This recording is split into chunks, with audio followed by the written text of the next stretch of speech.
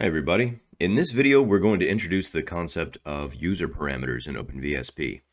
Now, a user parameter is basically a variable that you can declare and then link up to other parameters or other settings in OpenVSP. So you can imagine that if, say, a wing is parameterized the way that it usually is, here we've got span, area, and taper, but for your purposes, you want to parameterize a wing by, say, gross weight and wing loading. Well, there's nothing in here that talks about gross weight or wing loading.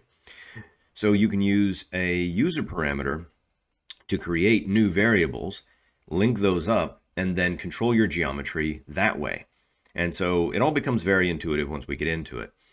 So let's go ahead and get started with a walkthrough. You'll find the user parameter under the model menu and then user params. And the first thing you'll probably notice is that there are 16 permanent user parameters predefined that you can use anytime you want to. They belong in every single OpenVSP model, and they're effectively permanent.